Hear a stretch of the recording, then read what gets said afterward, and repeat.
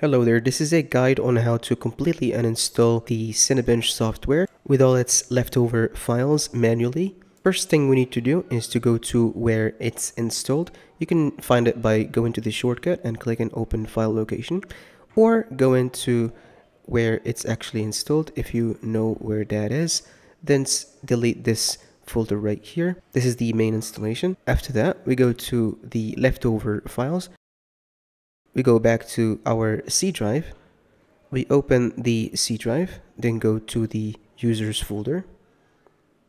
Then we open our username, the folder that has our username. You can just find it by clicking on start. It should show up here.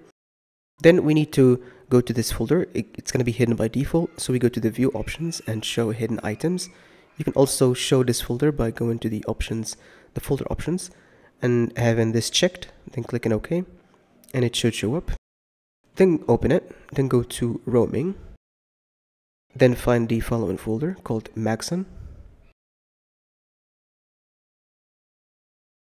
Now this is going to be the biggest folder in size, as you can see here.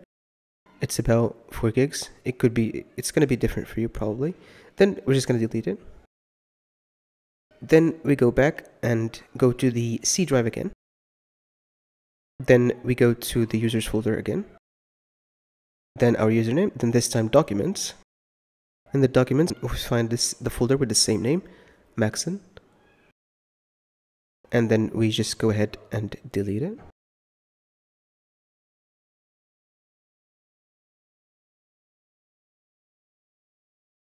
After that, we go ahead and just delete the shortcut. Then we go to the start menu and type in run. And from here, we're going to delete the temporary files of the software. We just type in temp, then click on OK, and delete everything in this folder. Then we go to run again, and this time we're gonna add the percentage signs, and we delete everything in this folder as well. And that should be it. I hope this video helped you out, and peace.